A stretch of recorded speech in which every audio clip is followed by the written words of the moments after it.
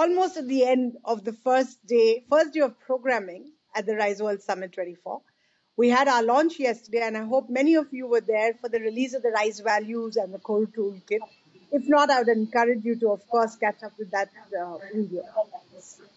Right now, we are here for an absolutely incredible first time ever session to be held, not just at the Rise World Summit, but I would dare to say anywhere in terms of a conversation in public. We are going to be talking about the Indian Triservices and women officers defending our nation from the Air Force, Navy, and the Army. An absolute moment of pride and honor for us to have them with us. And to lead this conversation, we have none other than Captain Swati Sharma. I'm just going to say a few words because it just swells my heart with pride to say that Captain Swati Sharma is also a friend and an Army veteran commissioned in the Indian Army Ordnance Corps in March 2006.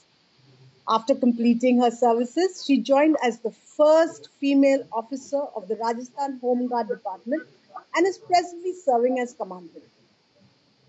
She was awarded the DTCB commendation and additionally has been extremely progressive in her personal life as well, something that ties both of us together. Recently, in 2021, she was awarded the prestigious British Chevening Scholarship and she completed her Masters in Risk, Disaster and Resilience at the University of College London. Captain Swati Sharma, thank you. You and the ladies that we are going to listen to make us so proud, not just because they're ladies, but I think because they're doing what we need to defend our nation, we need to inspire our children, and we need to protect our future. And with that, may I request you to please start and take this ahead. Thank you. A very good evening to all the viewers and participants. First of all, I would like to thank Rise Summit 2024 and especially Kiran for giving us this opportunity. She has already spoken about me, nothing left. But now, first of all, what she has already told us that, yes, I proudly state that you are going to witness the Indian Tri-Services women officers coming together on the same platform for the very first time. And here you will explore how a young girl, she evolved as a military leader and not just conquered the land, but air and the waters. So we will take you through their life journeys, the challenges they faced, and how they overcame them to bounce back stronger and harder. But before that, let me take you on a visual tour to witness who are we talking about. So please have a look on a short video. I'll just present my screen.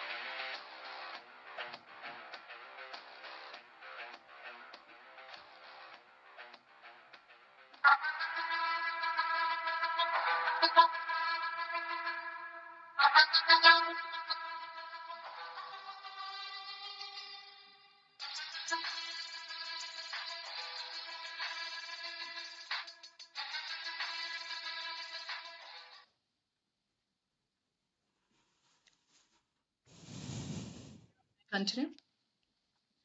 So now, without taking any further time, let's welcome on board the magnificent veteran women officers from Triservices, Indian Army, Indian Air Force, and Indian Navy. We are proud to have the pioneers who motivated the future generations, including me, to join the forces, which were considered to be a male-dominated profession. So let me call for Captain Anjana, the first women officer commissioned in the Indian Army. She served for 10 years in the Army Service Corps. Squadron Leader Deepa Nwal from the first batch of women officers in the Air Force from the Education Branch.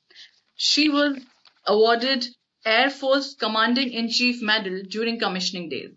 Lieutenant Nishu, who joined the first batch of women officers in the Indian Navy in the logistic cadre. She was awarded the Best Lady Cadet by then Defence Minister. She was awarded the Best Cadet at Naval Academy, and she's recipient of Commander-in-Chief commendations not once but twice. So we all have the officers over here. So now let's hear from them. Let us know, ma'am, what motivated you to join the Defence Forces? Major Anjana. Okay. Good evening, everyone. Well, to start with, I would just want to say about two major motivating factors. First was definitely the grace of uniform. My father was in the Air Force, and whenever I would see him in uniform, I would, just admire him in his uniform. And I still remember I would often ask him a question as to why women are not there in the armed forces. So he used to tell me that if Indira Gandhi can be the prime minister of our country, you never know, a day will come when the doors are open for girls to join the armed forces. And I would just laugh at it. Second thing was that right from my childhood days, I was always very keen to explore innovative projects, ideas, and would love to break the stereotypes. I would always be on a lookout for the news or some kind of articles about women who were first in their fields, accomplished women. I still remember Dr. Hinduja, the first gynecologist who delivered the first test tube baby. So this was another thing that I was always keen for. And my dream came true when in the year 1992, I had just finished my master's, and I saw this advertisement that Army has opened doors for the girls. So more so, I was very fortunate that there were just 4 seats for ASC, and the qualification that was required was MSc Microbiology. That was exactly the qualification that I had. So without thinking, I thought this is the best opportunity for me to explore a male-dominated domain, which was yet to be ventured by ladies. And so I went straight away for the SSB, got commissioned in the first batch, and not only that, I was also the recipient of gold medal, and my number started with WS00001. So that's it I want to say. Thank you. So no looking back attitude made you the first women officer in the Indian Army. Now, next I would like to hear from Squadron Leader Deepa. Hi, good evening everyone. Am I audible, Swati? Yes, ma'am, you are. Okay, great. Thank you so much. So I was part of the first batch of women officers for the Indian Air Force, and Indian Air Force also happened to be the first services to advertise for women officers. So imagine for many, many years when we were in school and college, we all participated in various debates about why women are not allowed to be part of the defense services. So for a decade, we had been debating about it. And suddenly one day after my master's, I wake up and I see an advertisement in the newspaper where Indian Air Force is asking for women officers. So it was, I think, one of the biggest dreams come true. And it was the biggest challenge for any young girl at that point of time, and a greatest opportunity to serve the nation by joining the defense forces. So, was very excited, applied for it, and was fortunate enough to join. And one of my batchmates, Wing Commander Anupama Joshi, is also here. So it was a great, great opportunity for all of us. Yeah. Thank you. Thank you, ma'am. You all are an inspiration for us. Coming to Lieutenant Nishu. Hi, everyone. My first 20 years, I lived in Punjab, and where my family's DNA was discipline. So I had nobody in the forces that time or in the police. But my role model was Kiran Bedi, who was the first woman IPS officer. Looking at her, the kind of work she did in Punjab, uniform and serving the nation unconditionally became passion for my life. So that's how I got trained by my family. I was lucky for my mental resilience, physical training. And unfortunately, I lost my dad at very early stage of life. I could not become IPS officer, but I lived with that dream. They say when you dream something very hard, work towards it. And see, in 92, when I was doing my master's in civil engineering, Navy advertised, first time to take women officers. That's how I went, applied, got myself trained in Colonel Deol Academy, and got commissioned on 13 July 1992 as a part of the first batch of lady officers in logistics cadre. So basically, Kiran Bedi was my motivation. Thank you. Yes, okay. IPS Dr. Kiran Bedi was a real motivation for many, and so you, all of us. However, you people are destined to make history. So it was a fascinating experience to hear from the veterans who became the guiding light for the future generations. But we all know that new paths are never easy to cross and are full of ups and downs. So let's hear about those challenges that came across in the path of these women during the induction and the training period. To begin with, I would like to invite Lieutenant Colonel Ankita, who is from the third batch of women officers. She got commissioned as an Army Ordnance Corps officer and served for 14 years. Lieutenant Colonel Ankita. A very good evening to all of you. Thank you, Swati, for giving me this opportunity to speak on this elite platform. So, the challenges that I faced during my OTA days was that I had literally fooled my parents to allow me to fill up the form for SSB. I had literally fooled them. And it was basically because my parents had already fixed up my marriage with a person of their choice. That it was a dowry-less marriage just because I couldn't qualify the medical entrance test. So I had to be given away in the marriage, that too in a dowry-less marriage without taking any opinion of mine. I literally fooled my parents, and then once I landed at OTA, now this became a double challenge for me that I cannot go back home without becoming an officer. So I had to do double mehnat for everything. So my blood, my cuts, my bruises, I could not tell it to my parents, where other cadets used to write letters to their parents talking about their physical pain, because definitely the training is very tough and my body was not used to that physical agility because I was not subjected to any kind of physical thing during my college days. And it became very difficult for me to align my body with those difficult days in the OTA training. But I kept quiet. I kept on enduring both the mental and the physical pain all by myself without telling to my family members, because had I told them, they would have asked me to come back immediately. And I stood by whatever training I could do because I had to become an officer. I had to clear all the tests and I had to be a winner by becoming an officer. That's how I face my challenges in the OTA. Thank you. So we just heard the army side. Now let's move to Wing Commander Anupama from the first batch of women officers in the Air Force. Wing Commander Anupama, could you please throw some light on the challenges that you faced during the initial days? Thank you, Swati. Hello, colleagues, my dear veterans. So the challenges what we faced, so it was not very personal to myself per se, as you say that we were from the first batch.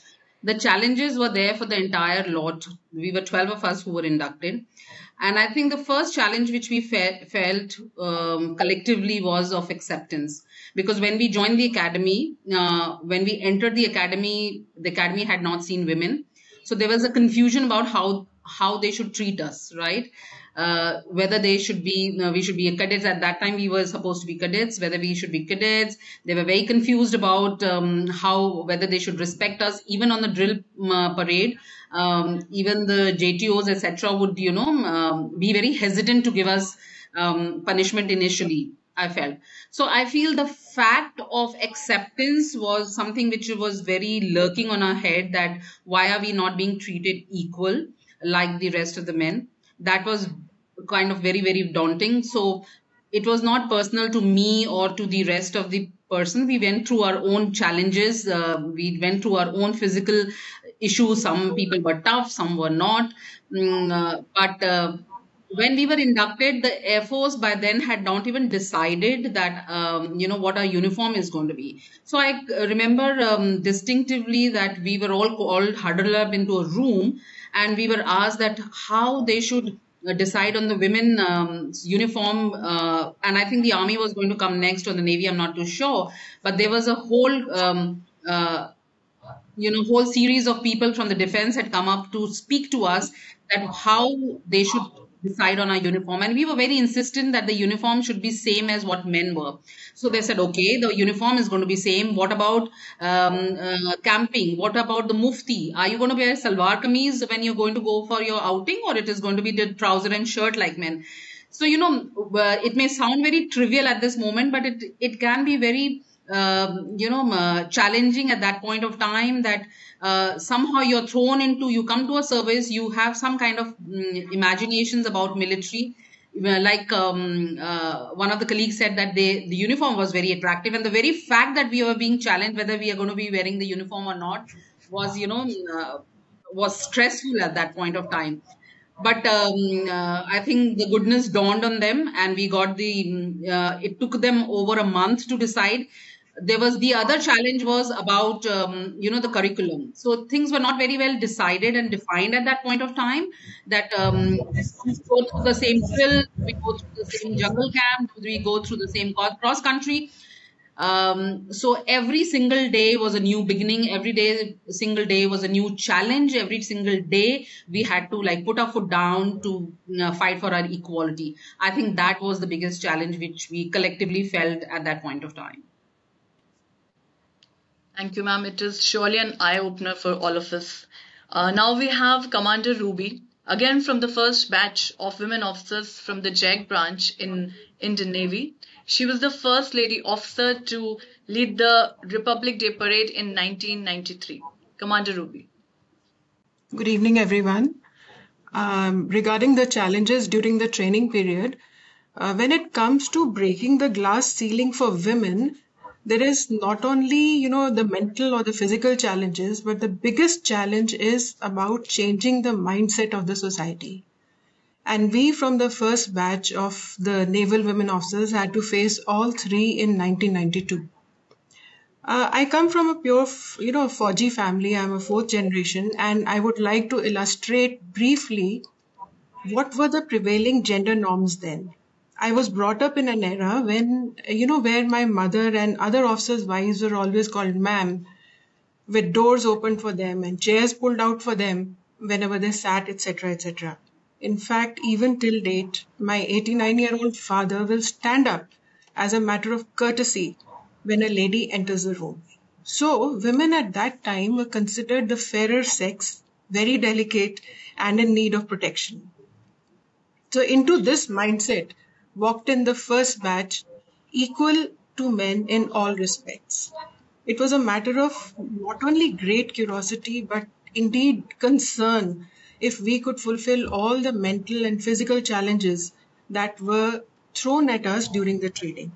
And I'm very proud to say that all of us, without exception, rose to every challenge mentally or physically and proved to the armed forces that we were equally as capable as men, notwithstanding the stress fractures, I would say blistered feet in drill boots, etc., which are par for the course in 4G training. Thank you, ma'am. May I request the participants who's not speaker, can you please mute the mics? Some background. Just unmute only one who's going to speak. Thank you. It may look like things from the past when we heard such things from the veterans. As we all know that we have come a long way. It has been like 3 decades from the initial induction of women officers in the Indian Armed Forces. But it is just because of these officers who walked through the harder path by facing all these challenges so courageously, so gracefully, that changed the history for women in the defense forces. So we are thankful to them. I'm sure that their journeys are fascinating and they'll be inspiring us always. Life, it comes in different shades. If we face challenges, we even learned the life lessons, sometimes in a harder way and sometimes in a funny way. So now we would like to hear about some interesting incidences, experiences from your training days or the past post-commissioning days.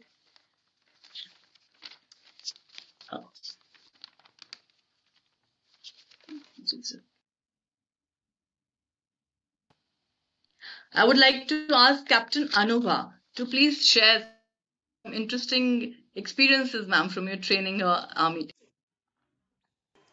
Thank you so much, Swati, for inviting me to this platform. And well, the moment you say that, interesting incident from training or commissioning time, well, I'm sure everybody would agree that there were plenty because we were, open, or we were introduced to a life which was totally new to us. But I would like to say here that all the incidents may be funny, maybe, little sad, but they all gave us life lessons.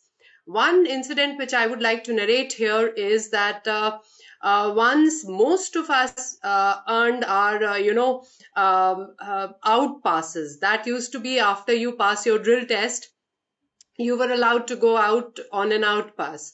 So that was the time we were told that, okay, this is the time when most of you have earned your out passes. So get ready tomorrow, 10:30, come and get it signed and you all can go out. So we were very excited. Next day morning, we got up a little early, got ready and all that. Though we just had muftis, all same, a uniform kind of a thing. But then we got ready and 10:30 sharp, we were down to get our out pass assigned. So there comes our DS and he says that all of you are excited. We said, yes, sir, we are excited to go out. So he said, okay, before you all go out, let's move to the football court. So he took us to the football court and we were very curious that why we are, taken there. But nonetheless, we were so spirited that time. We thought, good, there might be something. He might tell us that bring that, go here, go there and all that. Once we went there, it started drizzling a little bit. So he said, how about playing football before you all can go out? So he said, what a strange, order. But then we were so excited. I said, okay, maybe another 10 minutes we'll play football and then he'll tell us to go. We tried our luck, howsoever we knew.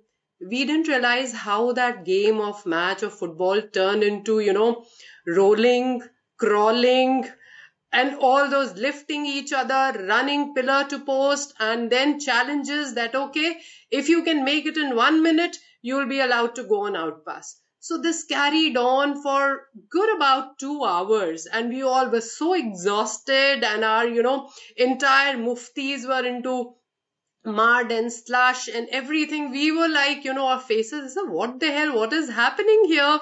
We were so excited to go out. So then we were told, fall in LCs. We all, were all in attention. Then we were told, this was your out pass. Now you all can go, change, take shower and rest for the day. What the hell? We thought we were going out. But nonetheless, when we sit back and realize there was a life lesson that always have a plan B and always have, whatever time you get, you enjoy and you live life as it comes. Nothing to regret. And today we still sit and remember that what a lovely chat, what session we had that day, what camaraderie we developed that day. So there are plenty of such incidents. This was one I wanted to quote here. Thank you, ma'am. As agreed, the military taught us when life gives you lemon, make lemonade. So we did that. Thank you so much for that. Now moving forward to Wing Commander Krati, 2009 commissioned Indian Air Force officer who was part of a camel expedition in the year 2017 along with border security forces. We would like to know more about this, Krati. Thank you so much, ma'am. We all should agree being in Indian Air Force or being in defense is everyday experience worth mentioning. However, one such experience I would like to share on this portal. Indian Air Force gave me the opportunity to participate in one of the camel expedition in collaboration with the BSF. And it started from Wadmir, Rajasthan, and we were 9 Air Force officers and along with 11 Seema Prahari, women Seema Prahari of BSF.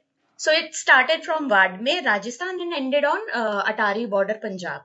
So it gave us all the opportunity to visit each and every nook and corner of our western border for about approximately 1400 kilometers.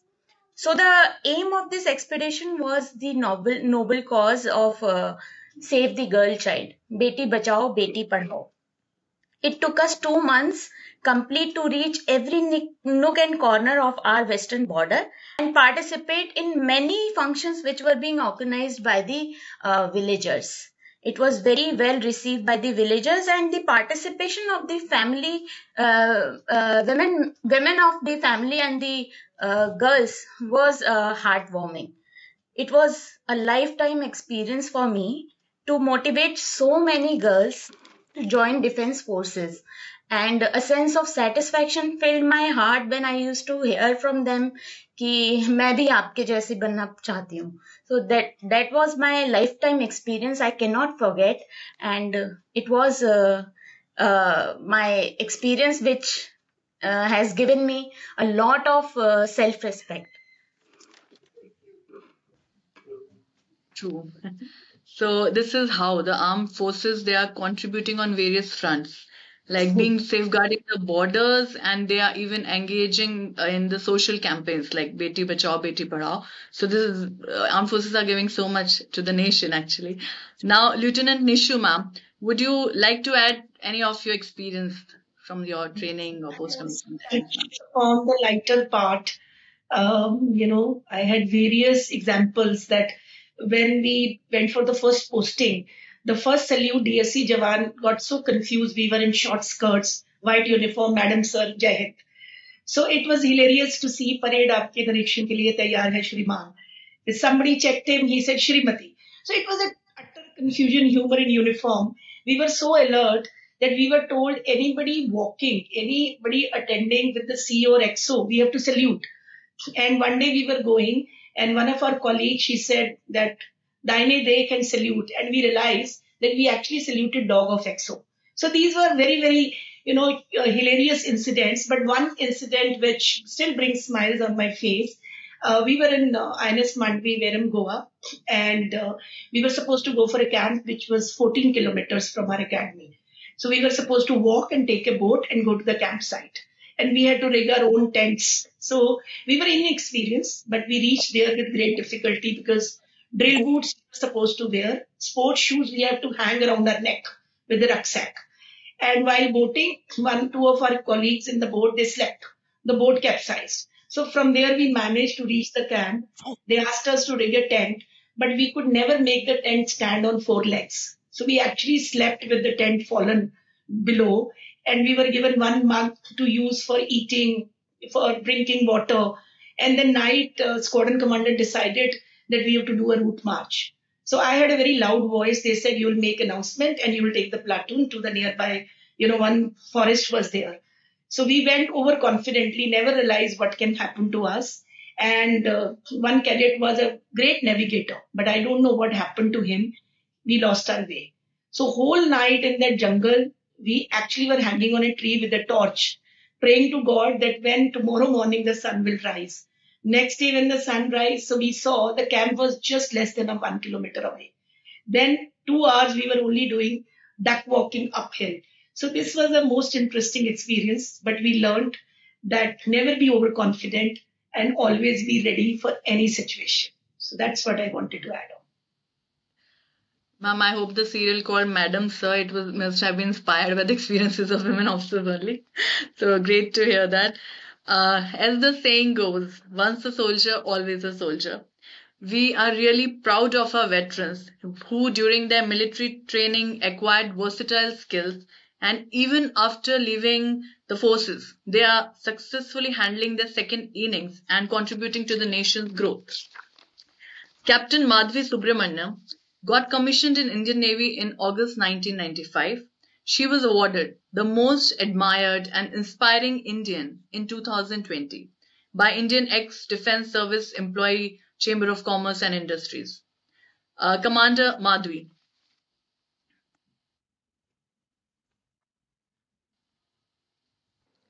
Ma'am, you're mute. Yeah. Yeah. Hi. So I guess you want me to share an experience. Like my colleague said, there's so many experiences, there's so much to talk about. But yeah, I'd like to share one experience of being a small part of 2611 operations during Mumbai attacks. We all saw the commandos getting winched down onto the terrace. So I'd like to take you behind the scenes one night prior. I was in the ATC tower. The commandos were all on the tarmac. We were all waiting for the daybreak to launch that helicopter.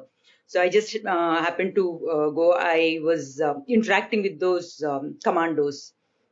And the only thing that I could see on their faces was a glint. There was shine. They were just charged up to go to that mission. And come to think of it, what was waiting for them? We didn't even know how many enemies were there. We didn't even know what kind of weapons. We didn't even know when the helicopter goes and hovers over that terrace, whether these guys would make it alive onto that terrace. And as I was speaking to them, I didn't even know how many of them I would see alive that evening. And we talk about stress in our regular life in the external world. So talking to them, I thought here, this is a living example. And they were after that mission. Soon after that mission, they just boarded the bus and went to Taj because Taj was still under attack. So that was something, no trace of stress, no iota of fear on their faces. So that I realized that day being in uniform as well, that stress is something that is so external to us. If your mind, body, and soul are in alignment, there is no stress. If I have to put it in simpler terms, if you do what you ought to do and you're well prepared for it and your conscience is clear, there's no stress. That's great to hear, ma'am. That was really inspiring. We would even like you to share with us, like, what kind of traits or skills you attained from the Indian Army that evolved your personality and it helped in your present career. You're at an international level yoga practitioner. So we would like to hear from you, like, what traits Navy has given you that is helping you in the second year. For me, this question is for me, Swati. Yes, ma'am. This way. Okay. So one is I'm completely, like I said, and I was in air traffic control as well. So that is, again, a lot of stories from that end as well. So I'm completely stress free. Like in corporate, I worked for 10 years in corporate in front end business development and sales. So my colleagues, even my clients, they used to, they say that stress doesn't show on me. So in fact, one of my bosses commented, "You're like MS Dhoni." I said, "No, I'm not MS Dhoni. I'm that soldier who's willing to go to the front unknowing, not knowing what is there, what is there on the plate." So that is one. And secondly, take life as it comes. Take life as it comes. Just enjoy. Like one of the colleagues was sharing, whatever it is, you're ready to go out. You are prepared to go out and celebrate that day, and something else, the day throws up something else at you. So just take everything in your stride and enjoy the camaraderie. We all are social animals. Give each other the best, get best out of each other and just keep going. Nice learning lessons from the armed forces, ma'am. Thank you so much for that. Now I would like to ask Captain Anupama. Like, you have around 30 years of experience in education and corporate training. So please throw some light, like how the army helped you with your second innings, ma'am. All right. So before I joined the army, I was a trained teacher and always dreaming to be in uniform. I would say that my present personality is a gift from the army. What I learned from the army? Well, I'll tell you: public speaking, event planning and management, handling human resource, that is troop and subordinates, training soft skills to families, to children and to lady wives, counseling, mentoring. So all these things which I applied to my second inning. I am a certified trainer, soft skills and behavior trainer. I have given counseling training to some of the students who are now in the army and in the forces. So that is what army has given me, my complete personality. When you are just very new to the army, just passed out, and you are told that, okay, you are food member, and tomorrow is there is a get together in the mess, and 70 people are there and you have to handle. You don't even know what you're supposed to do, but then you learn. So it is hands-on experience which army gives you, and a lot of faith is put in you that, okay, you can do it. You are just told and you can do it. So that kind of, confidence the army has given me, which has really helped me into getting my second inning, third inning, or whatever inning you say, but it has become a part of your life, your personality. So I'm really thankful to army for what I am today. It is because of the army. True, ma'am. We all agree with you. The leadership qualities and the adventurous spirit that the defense forces they develop is actually contributing to the nation. Now we have Lieutenant Colonel Aditi Sharma, commissioned in March 2005, served 12 years in Indian Army, now well established in the corporate world. She was awarded the title Safety Role Model for leading teams. Lieutenant Colonel Aditi, what roadblocks did you experience during your post-retirement phase? Swati, thank you for the question and thanks for bringing me here to this platform. So, as Anubha ma'am very rightly said, that we get hands-on experience on various aspects. And, when we leave army, say after 5, 10, or somewhere between 10 to 14 years, since all of us were short service commissioned officers, and we left the organization and we had no pension benefits also. So when we go out and try to explore, career opportunities outside, and only to find that there are no options of any lateral hiring, maybe in the government jobs or civil administrative jobs or even in the corporate world, the outside world really holds you in high regard. Whenever they get to know or they see your profile, okay, you've served in the army, oh, that's really great. But they really don't know how to employ us effectively. As most of my seniors very rightly said, that we've been handling HR, we've been handling events, we've been, doing various CSR activities in the organization. But I maybe say, for example, I'm the adjutant and I'm handling the security issues of a battalion. But, if the corporate has to hire me, say, for a security profile, they will have their own doubts whether a female would be able to handle it or not. So, the awareness still has to come. And as everyone, like the army also, it was a transient phase for everyone. Even our instructors, our ustads in the academy, they went through a transition phase, that how they have to deal with us. Similarly, I feel the entire world, the corporate world, the various organizations, the industries, they still have to explore that what benefit we can bring to the table and how they can effectively employ us. So I think more and more such sessions would be really effective for helping all of us find our the best of the second innings. Thank you. True, ma'am. There are indeed stereotypes about the role of defense officers in the corporate offices. So, because armed officers, we all are trained to be multitaskers. So, corporate perspective, it needs to change in future, definitely. Now coming to Commander Ruby, who joined as Deputy Advocate General in the Punjab government and is presently, she even served as editor of the legal newspaper. Ma'am is still serving. So, Commander Ruby, we need to understand that what were the roadblocks you faced in your transition phase from Navy to the civil world? Swati, I'm still the editor of the legal newsletter of the IAS Academy in Missouri, Labasna. So I think you got that bit. So I'm still that. Okay, so as regards the roadblocks for women post-retirement, for the first Naval Women Officer batch, the Short Service Commission was only 7 years, extendable up to 10 years. Out of the 22 women who joined, almost everyone left by the end of 7 or 10 years, and only 5 of us soldiered on in the hopes of permanent commission because our services were being extended piecemeal. 1 year at a time, and abruptly after 14 years, no more extensions were granted. We were from the first batch, and we had all the expectations of a permanent commission, as our advertisement specifically stated that policy for permanent commission will be taken out in the 7th year of our service. But unfortunately, such policy never materialized. So when the PC didn't come, we found that due to these extensions piecemeal 1 year after 1 year, 1 year leading up to 14 years, we had become overage for civil services and other government jobs because we had overshot the age relaxation given for the 7, which was actually primarily meant for the 7 years or 10 years of short service commission.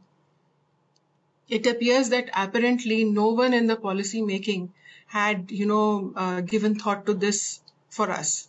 So I think this was the biggest roadblock for us. It was a very big disappointment. In my case, I was fortunate that I immediately joined as Deputy Advocate General for the Office of the Advocate General of Punjab, and where there is no such age limit. And I served for a total of 6 years, with 1 year in the Punjab and Haryana High Court and 6 years in the Supreme Court. But I think this was one point where one felt very let down, and we thought that the policy makers should have at least, having extended our services piecemeal 1+1+1 up to 14, extended the age relaxation also for us to appear for the civil services. That's about it. Thank you for that, ma'am. Now we have Squadron Leader Deepa Nwal. Ma'am possesses multi-industry experience, such as in the development sector, education, and media industry. And you have given exemplary performance and have 31 years of professional experience. So when you decided to transform from defense to the corporate world, what kind of hindrances you found in your way? Squadron Leader Deepa. Yeah, Swati, it was quite a challenging time when I decided to quit Air Force, and like some of my friends have already spoken, I think not giving the women officers permanent commission for very, very long has been a big loss for the defense forces. And even for the corporate, I feel they seem to have a very closed mindset. The corporate, my last 20 years now have been spent with the corporate, tells me that it is very rigidly divided into industry types and functions. And when they're hiring people, they look for people with relevant experience. And for them, relevant experience means you're coming from X type of industry or X function. And functions for them is HR, finance, and XYZ. And they really struggle to understand that an education branch officer in the defense forces is doing nothing but human resource management at a huge scale. Indian Air Force had 120,000 people. And when I was at FRO Subrato Park, we were managing careers of these 120,000 people. But I think for corporate, because of that closed mindset, or maybe that closed mindset is because they don't have enough exposure or understanding of what is it that defense officers do. That's one. And because of that, they really initially were hesitant. So almost 9 months I was looking for an opportunity, and I would be told by the placement consultant that you don't have the relevant experience. So finally I had to request them, don't get me a job, just get me a meeting. And that's when some meetings happened. And after 9 months of struggle, in 1 month I had 8 meetings, and after every meeting I had an offer letter in hand. So it's not only me, all my batchmates who I know went to different corporates, they've been doing extremely well. So I think the civil world needs to understand that it is competencies as a leaders that matter, and not the function knowledge, which can be acquired. Industry and function knowledge can be acquired in a couple of months. So I'm hoping conversations like these will add to a wider exposure for the civil world and better utilization of the competencies of defense professionals in general, especially women officers. So yes, we just witnessed the roadblocks that the veterans faced while they were trying to transform from their armed forces background to the civil thing. Now we even need to understand that what are the challenges that are being faced by the permanent commissioned officers presently serving in the forces. We would like to call upon Lieutenant Colonel Anuradha Sharma, who has 22 years of experience as an education officer in the Indian Army.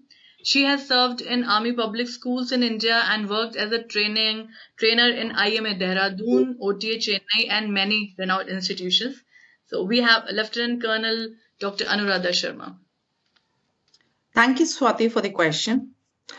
Everything is challenging and everything evolves. You cannot say that what is there in the person yesterday, he is the same person tomorrow, or it is same for the organization also. We are evolving every day, every year, and so is the army or the defense forces.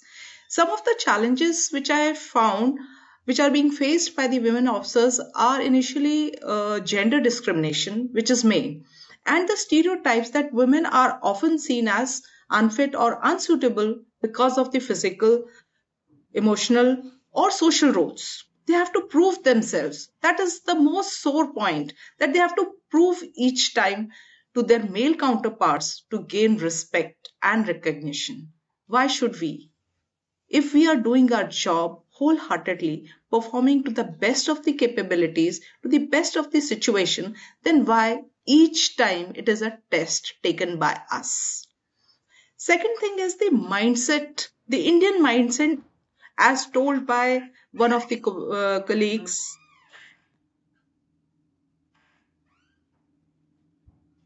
The traditional belief that combat roles are only made for men. Do we forget Rani Jhansi, Rani Lakshmi Bai, Rani Chennamma, Ahilya Bai, and so many others, even Captain Lakshmi Sehgal of INA?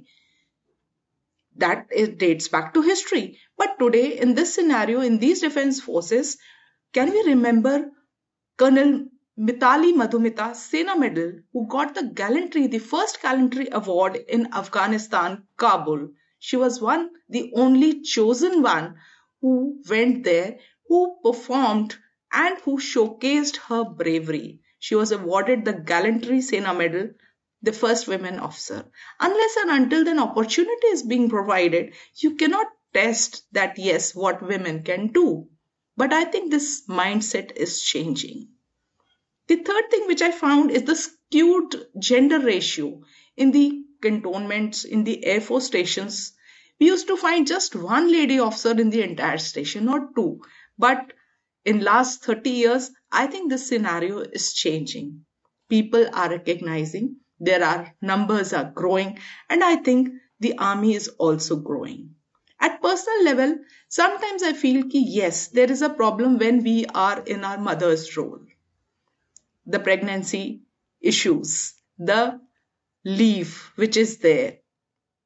But yes, women are most capable to handle the stress, and it is being scientifically proven also that women can handle stress better than men. So what more is required? It is the skill, but the skill can be mastered. It has to be practiced, it has to be rehearsed, and it can be mastered. We are also told that you are not groomed to command. You are not groomed for operational, but that is training. Once we have to be given the opportunity, and then we have to be trained for that.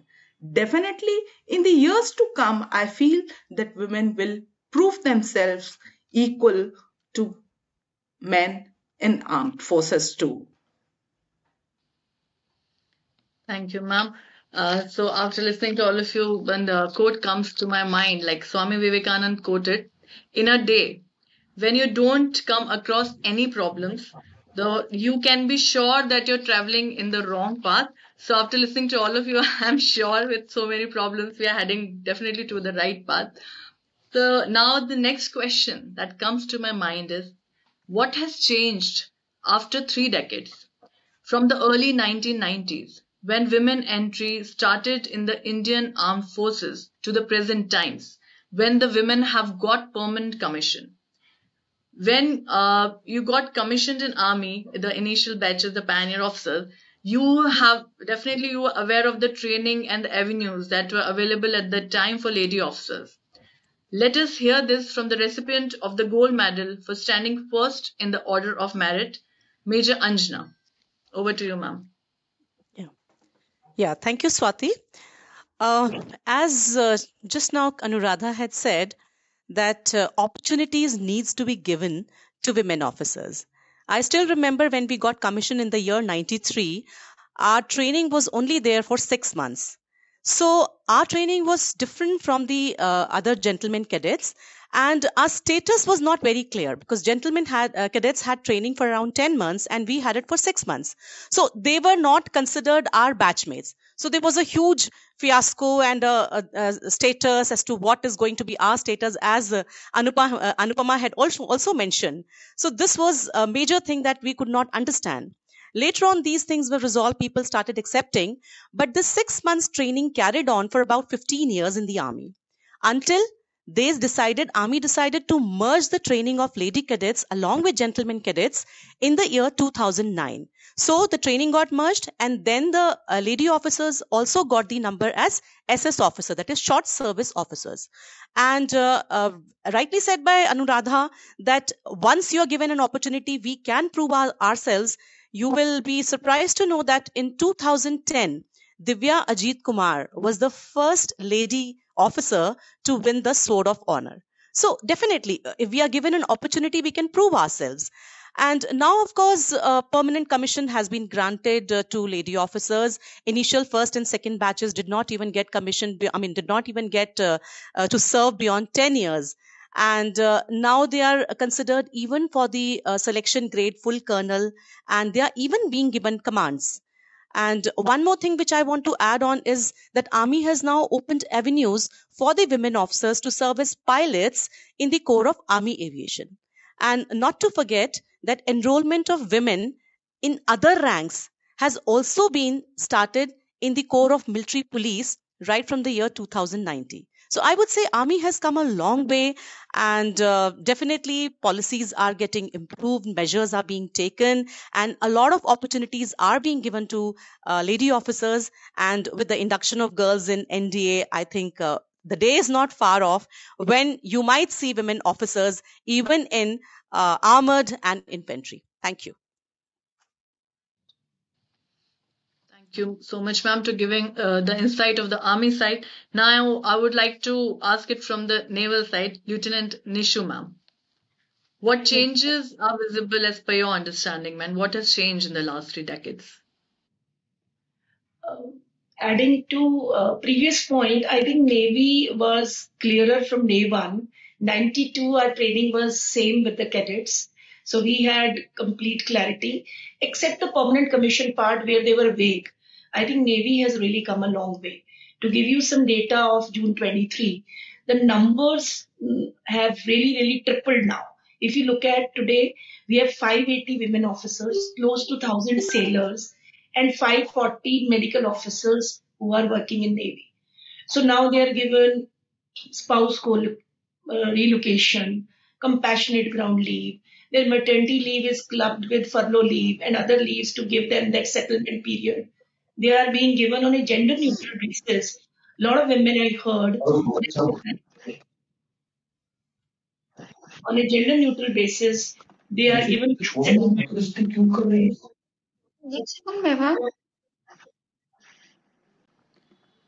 Captain Meera, can you please mute yourself?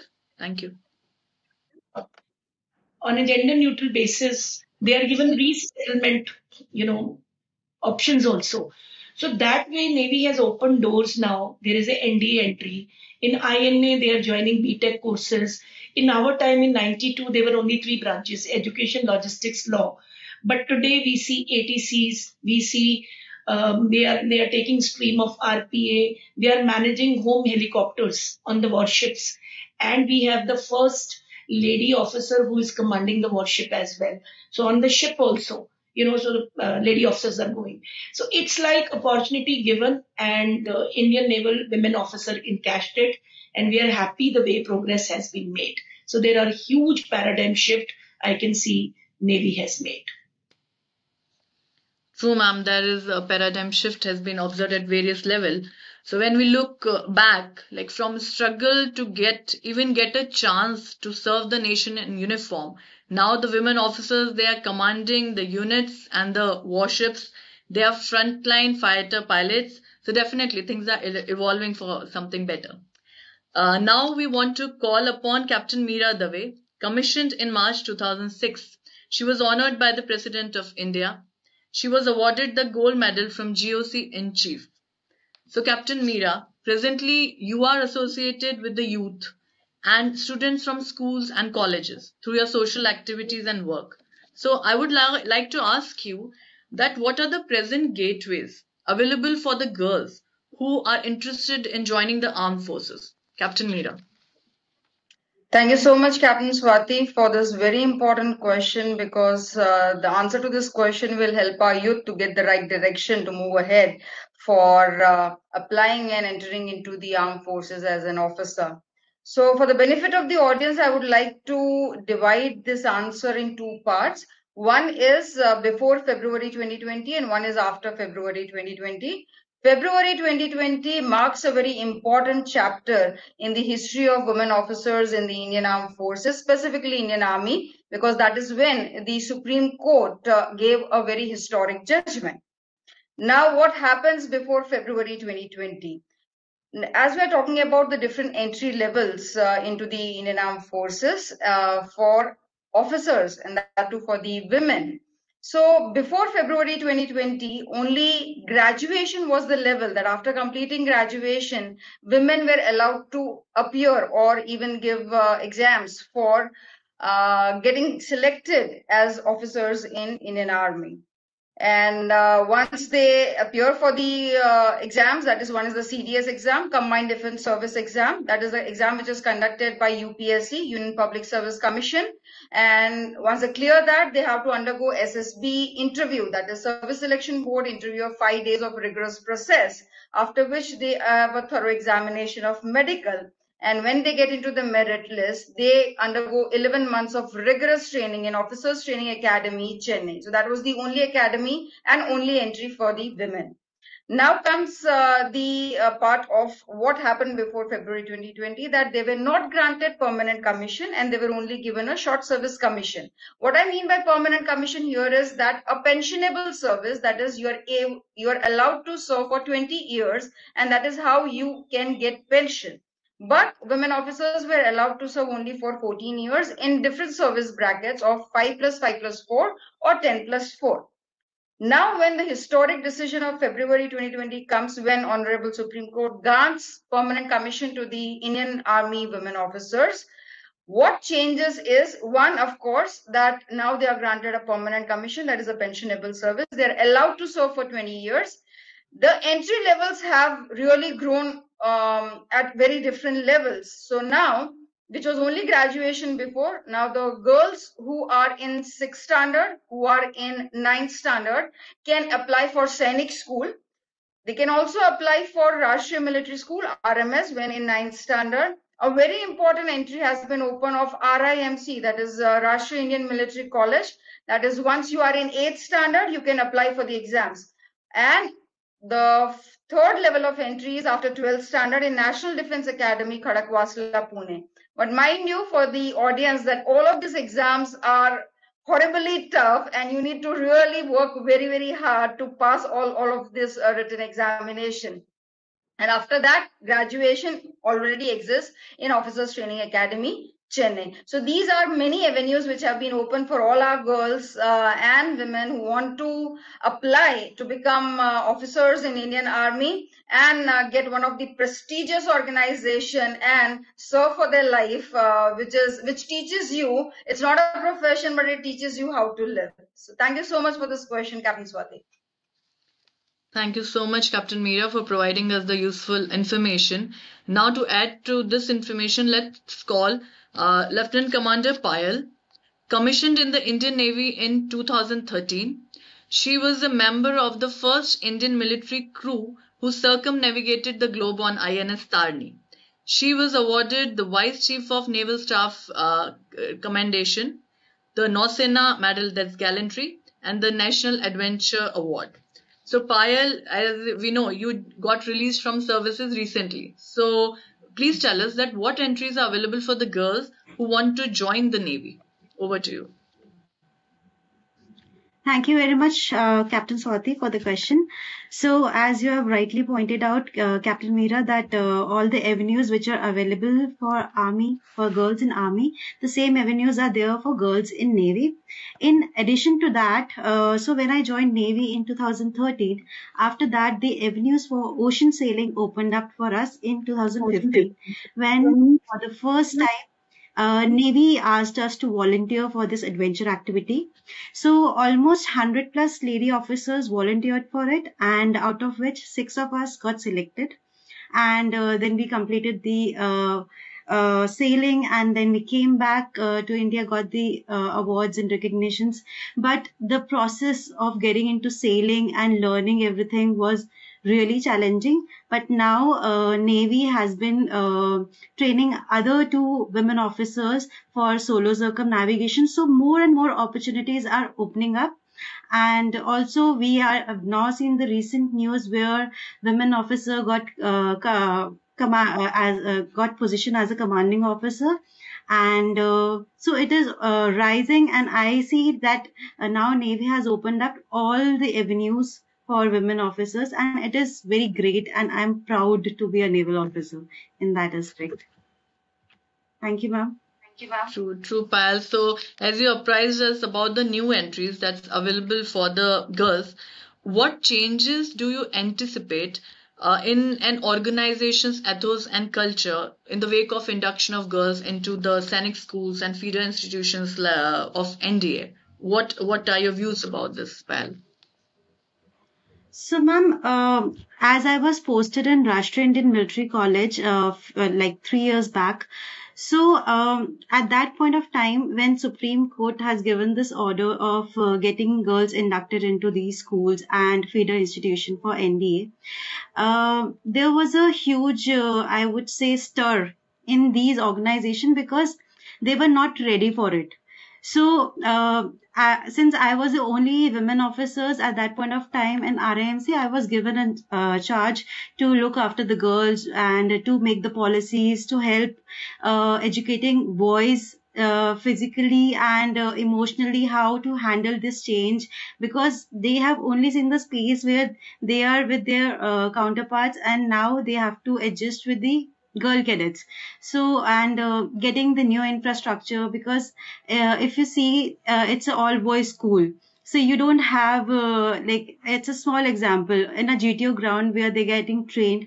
You have just washroom for boys. There are no girls' washroom. So all the infrastructure has to come in, and new teachers have to be given. So these are small changes. But as per in the Indian Navy, I would say the ethos and organization would not change much. But yes, there will be small changes in policies. There will be changes where few courses will be added, like watch keeping certificate. Was earlier not required because we were not commanding ships, but now it will be required further. If we are commanding submarines, you will be required to train in that thing. So it will be not very large scale changes, but a smaller change. Thank you, ma'am. So you were at the right place at the right time, Payal. Actually, it's significant to sensitize the organization and its culture so that both men and women understand each other and work in harmony. Let me say that.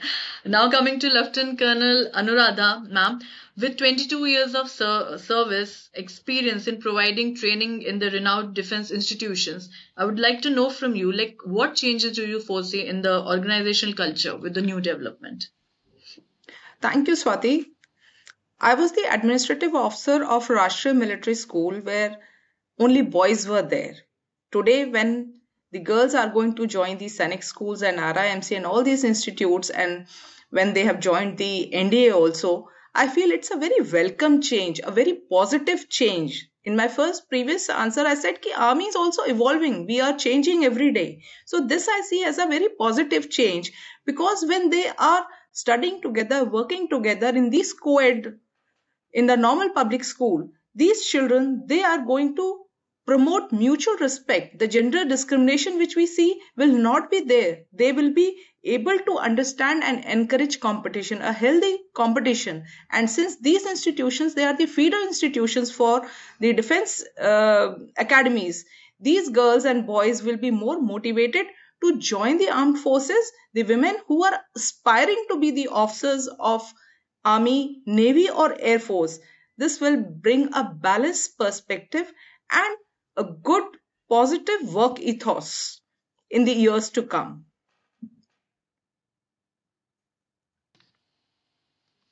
Thank you so much for that, ma'am. Now, after listening to the life journey of the officers, the challenges they faced, and the skills that they acquired during their tenure, I would like to ask Wing Commander Anupama to give her thoughts that how the concept of gender equality has been addressed in the armed forces. So, honestly speaking, I think we have come a long, long way from where we started in 1992. From initial inception of 12 to we are 1200 or more than 3 to 4,000 if we have to include all the services. If that is a progressive step, I feel it has taken, on the other side, I would say it has taken a long time because it's been 3 decades now. So this should have come much earlier. Nevertheless, let's celebrate that it has come der hai durust hai, as they say, but we have reached some place now. So we all, technically speaking, are a reflection of the society. And as we look at the world outside and we realize that, yes, there has been such a change in society. The women are accepted in all fields. You have disc jockey to, the pilots of the airlines, which have been there for long, but it is at a larger number. There are every avenue in the world is being explored by women. So, and they have been accepted. But I still feel there is a binary as far as the military is concerned. So there is a section of people who feel that yes, they are acceptable, but yes, there is a large number of people who are still unaware. You'll be surprised that I met somebody who's pretty educated. I met them at the airport and I was having a conversation, and when I said that I was in the military, I was in the Air Force, they said, what, you were in air hostess? I said, I was in the Air Force. So they said, Air Force as in the military Air Force? I said, yes, where is the doubt in your mind? And this is, I'm talking about like just 2 years back. So after 28 years since the women had joined, people did not know. There has been a lot of, the fact that 26 January pe they are being showcased, the Nari Shakti has come in. So it has come in the minds of people. People are kind of watching. There have been the women inducted in the fighter stream of Air Force was splashed all over the media. So I think that did a very good thing about people realizing that yes, women are there in military. But if we were to talk about gender equality, I feel we have reached quite a mile, but still there is few steps ahead to go. Well said, ma'am. We are the reflections of our society, and changes are taking place for sure. Like the use of gender neutral terminology is being promoted even in the armed forces. So yes, it's a truly welcoming step. Now we have Lieutenant Commander Divyajot. She joined Navy in 2011. She was awarded Commendation Performance Excellence by Commanding in Chief. She was a member of the editorial board of Official War Histories. So, Divyajot, you recently got released from the Navy. I would like to ask you that what is your viewpoint about the gender equality in the armed forces?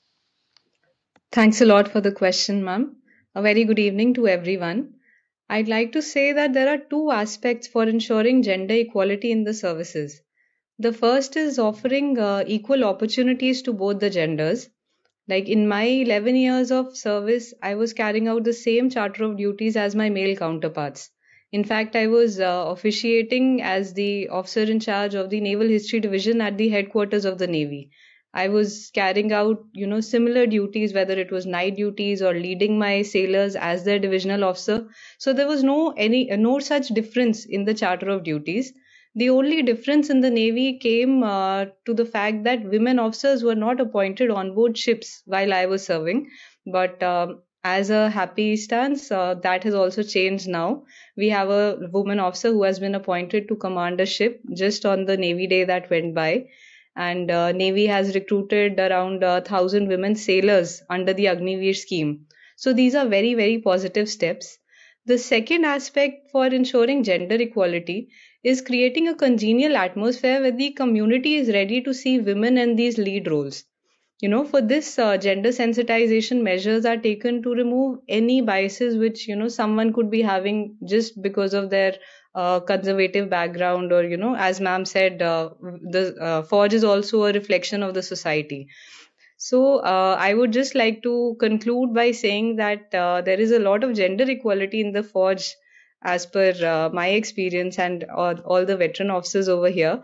But something that we need to ponder over as a society is that we always talk about women empowerment. But what are we doing to prepare the Indian society to embrace these empowered women? Right? So I'll leave you at that thought. Thanks a lot. So very relevant question for the audience, like what are we doing as a society to embrace the empowered women? You all want a women empowerment, but as a society, are we ready for the same? So it's a thought-provoking concept for our society. Let the audience, let's see what they feel about it. So coming to when we wear the uniforms, we always felt the pride that whenever we were addressed as veterans at any place, we always had the pride that we have served in our nation. But what do our families feel about it? Let me come to Major Suman.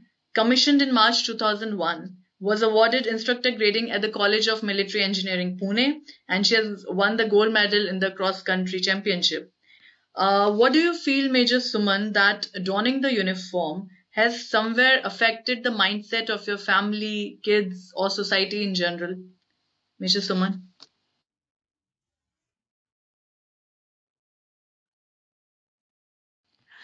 You are mute. Major Suman, can you please unmute? Thank you. We would like to request you to start again. Apologies. Thank you. Absolutely, Swati. Both of us have come a long way from olive greens to khaki.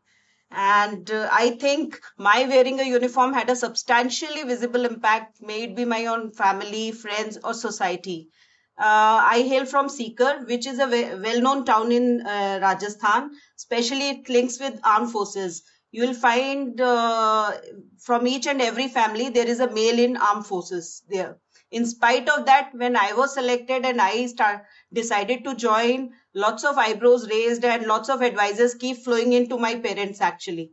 But my parents, they supported me, and here am I. And if I see, yes, donning the uniform, even in my present scenario, whenever, since I'm wearing a khaki uniform, but still whenever in the meetings we are being introduced to the senior officers from civil services, when they know our background, that we have come from army, it certainly changes their mindset towards us completely, and we are taken more seriously. And I can proudly add on here also that I have motivated quite a few children to join the armed forces, including my own son. My son, he decided at a very tender age, seeing me and my husband wearing the uniform, to join the armed forces, and he is presently getting trained in Indian Naval Academy. I always lived strongly and always felt that equality is not a phenomena dictated by the outside world, but a feeling within, and share equal responsibilities and the hardship as well. So I basically conclude here that well-behaved women seldom make history. Those who break the glass ceiling pave the way for themselves and makes better future.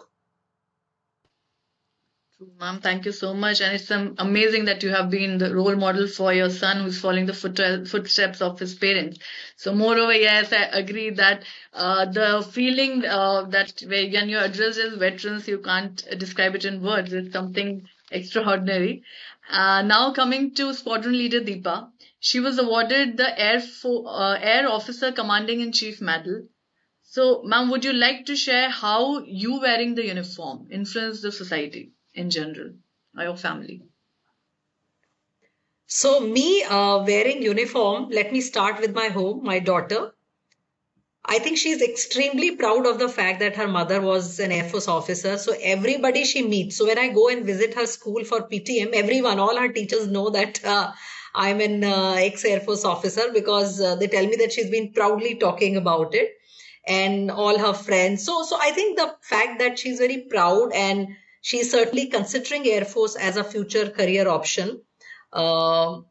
So that makes me feel that in many ways she is motivated by my career. But other than my daughter, I feel everyone I have met post my Air Force days. So I served Air Force for 11 years, 1 year training, so 12 years. And post that I have worked for 20 years in corporate world.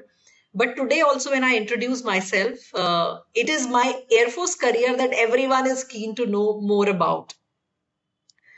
Some of our friends said, so yes, the fact that women are wearing uniform has impacted society. The numbers some of my colleagues just now shared from, when we started first batch of Indian Air Force, 12 girls, and today we have thousands who are in the forces. However, I really, really wish if this journey would have been shorter. So it has taken the services 30 years to give permanent commission to women officers. And, when I was teaching history to my daughter, that till 100 years back, women were not allowed to enter schools.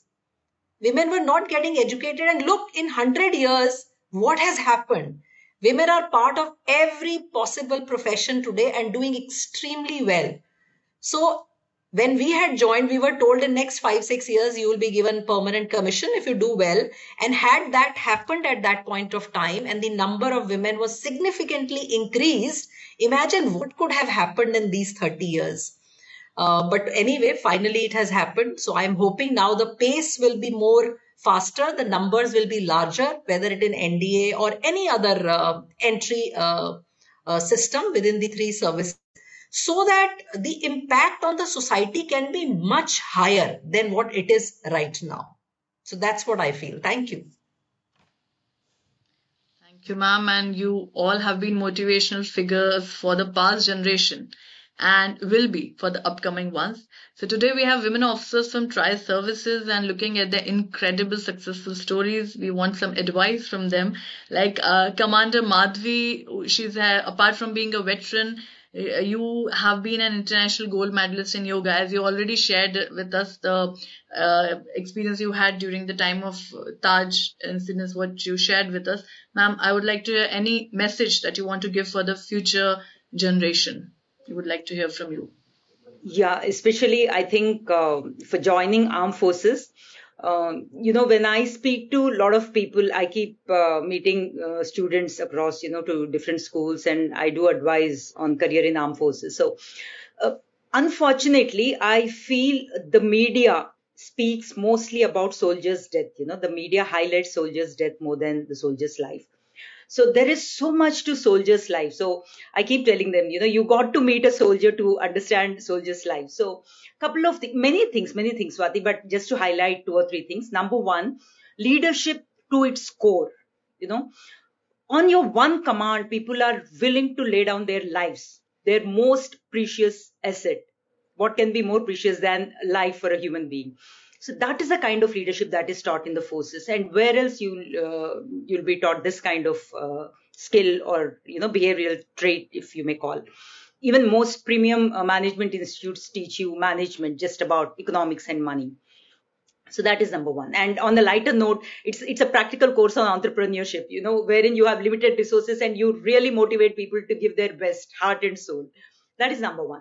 Number two, you're keeping yourself fit. How many organizations vouch for your fitness or encourage you to keep yourself fit? Wherever you're working, you spend a bit of your mind, your psychology, your mental peace, your physical fitness, you spend from these resources to achieve what you want to achieve. But here is an organization that not only encourages you to keep yourself fit, it gives you time, resources, and it also tests you periodically whether you are fit or not. So that is number two. And number three, your profession and passion, they go hand in hand. Today, if somebody wants to do, say, hiking or, mountaineering or parajumping, you have to firstly take leave. You have to spend from your resources. You have to see where you can get that kind of training. But here is the organization that gives you everything. You get the best of professional guidance, and you still keep getting your pay. You don't need to take your leave. You can be a pilot and still go and climb Mount Everest. You can be a logistics officer and still go on cruise to Antarctica. You can be a technical officer and still do para jumping. So profession and passion go hand in hand. And in fact, the organization actually encourages you, because it's a life fully lived. The organization encourages you to really stretch your boundaries and see what else you can do other than just your profession. So many, many reasons to join forces, but I would say this is a life worth dying for. So boys and girls, if you are listening, go for it. Thank you so much, ma'am, for the motivation. It's a truly motivating factor for all of us. Now, I would like to ask Lieutenant Colonel Aditi a few words from your side for the young people witnessing here. Thank you, Swati.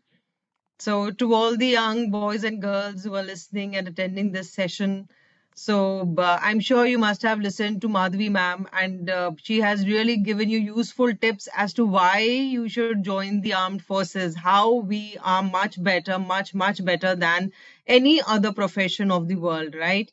So no one really pays you to be fit. No one really pays you to go for adventure activities. No one really pays you, to be stress free and mentally, be ready for everything.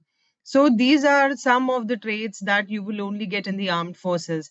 And as Meera ma'am also said, now there are a number of entries that have opened up, and you really have to prepare very well for the exams. Generally what we see that in the schools, the 11th and 12th year, the students who are studying in their 11th and the 12th year, they are very serious about preparing for medical exams or clearing the IIT. So similar seriousness and josh should be there in this generation, to clear the NDA as well, or whichever channel you choose to join the armed forces. So it is all about the Josh.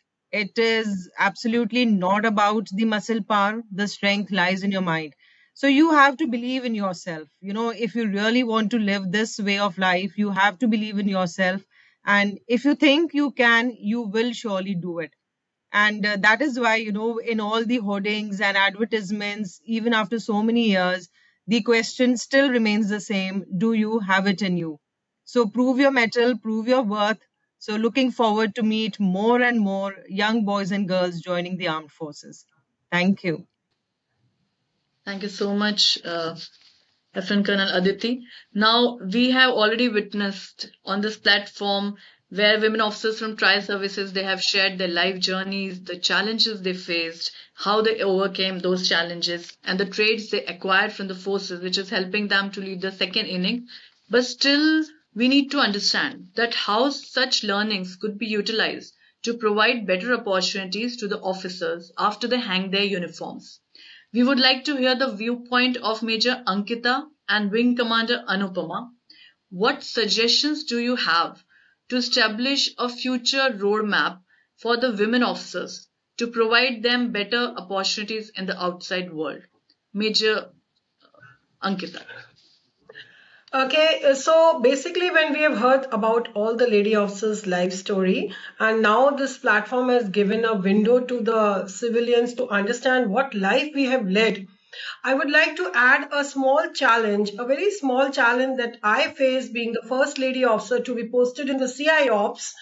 I had a very simple and a small challenge those days, that is reaching office alive and reaching back home alive.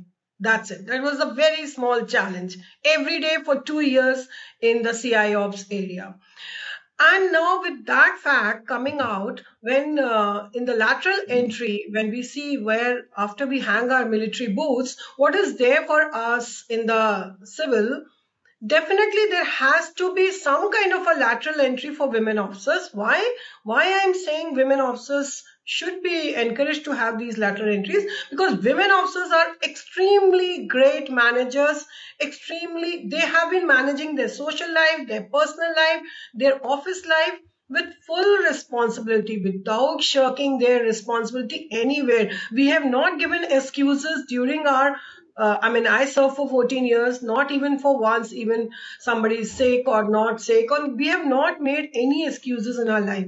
And then when we go out, when I came out from the Indian Army, we were in the peak of recession. There was no job for me in 2008. And as right now I'm State Bank of India, when I went there, I was the first girl to join in the security fraternity in New Delhi. Now, even that, when I was climbing up the ladder in the security fraternity, there were doubts whether the women officers can be promoted, whether they'll be able to handle the senior position. And today, with great pride, I tell this forum that I'm the first and the only Assistant General Manager Security in State Bank of India, Pan India.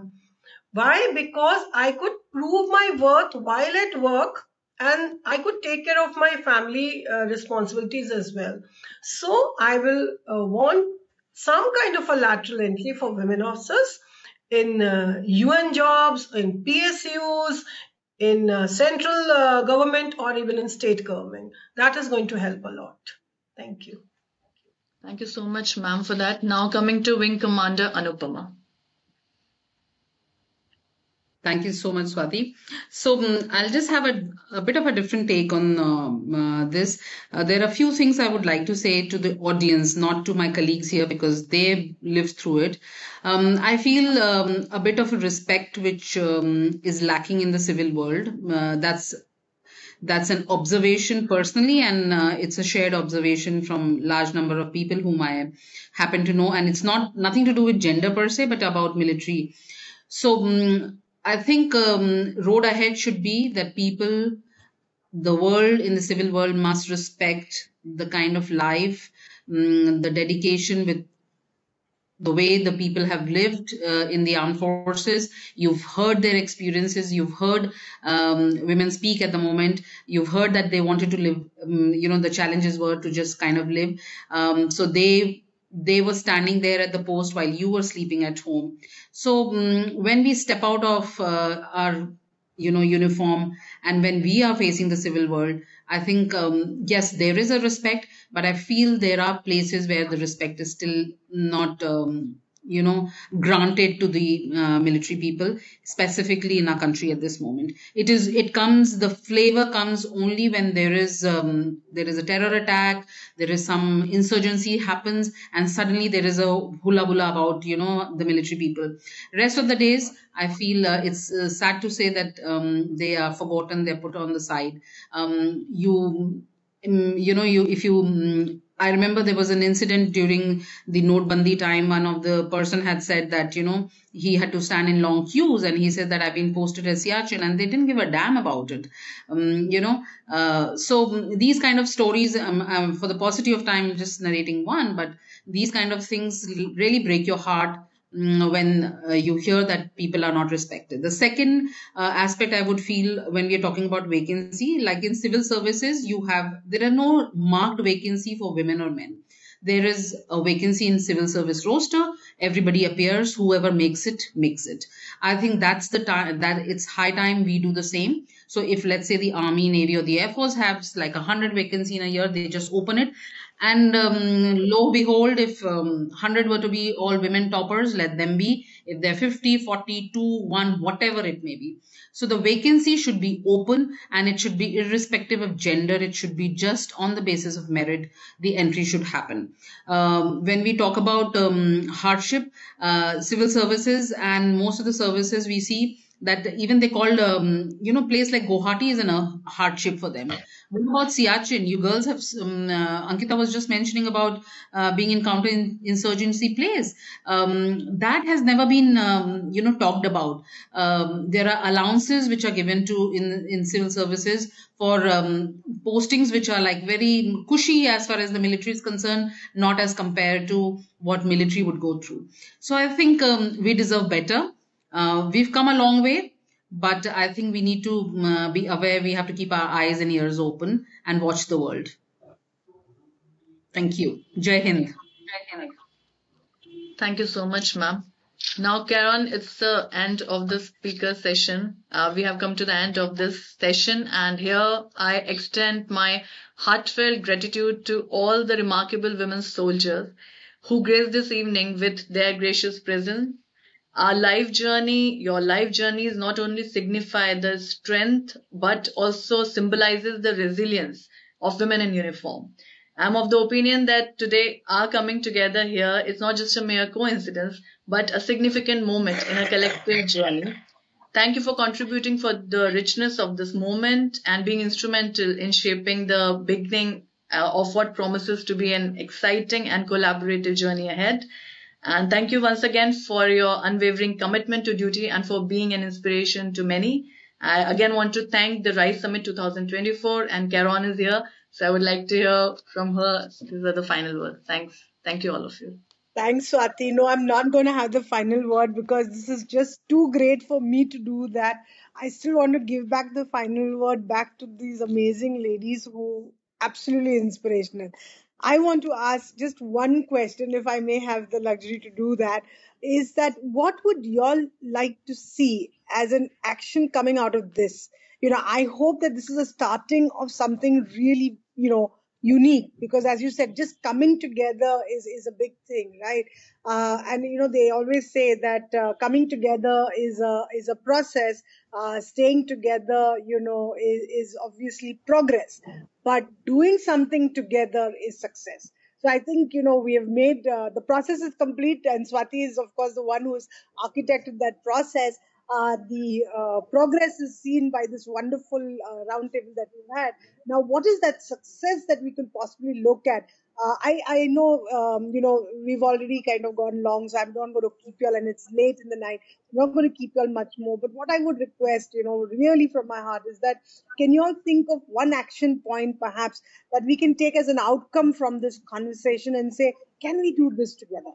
And especially for the last 2 points that came up in terms of what do we expect from society when you come out of service, right? And I have been fortunate enough to have a few friends, including Swati, who have been part of the service, and I know the amazing lives that they're leading.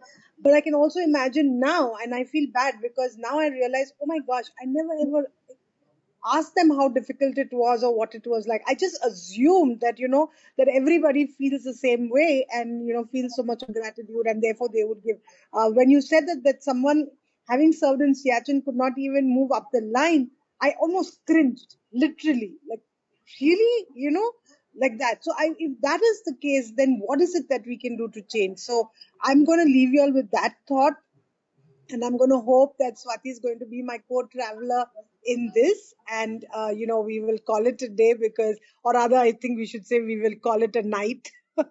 Yeah. And thank you once again, everyone. I know a lot of effort has gone in putting this, round table together, and it was phenomenal. Thank you very much. I think we really need to give a round of applause, and I can't stop clapping for you all of you. Thank you very much once again. Good night. And to all Jai our Hind. participants and viewers, Jai Hind. Jai Hind. Thank you so much. Jai Hind.